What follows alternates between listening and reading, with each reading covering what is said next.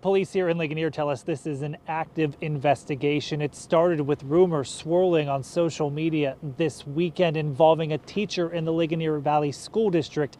Here's how police describe the situation. It came forth to us about 12 o'clock on Sunday, 2 days ago, that there was a school teacher possibly involved in sending out some lewd videos.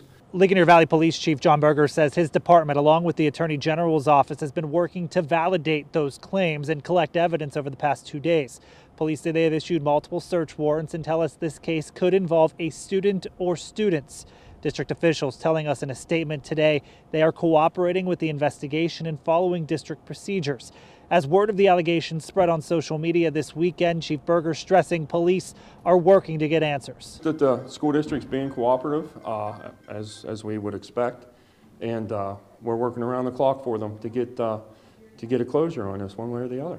Again, important to note that right now no charges have been filed. Because of that, we are not naming the person involved in this investigation. We are told by police, though, that the teacher in this investigation has not been in the classroom this week. Reporting in Ligonier, Jim Adelinsky, Pittsburgh's Action News 4.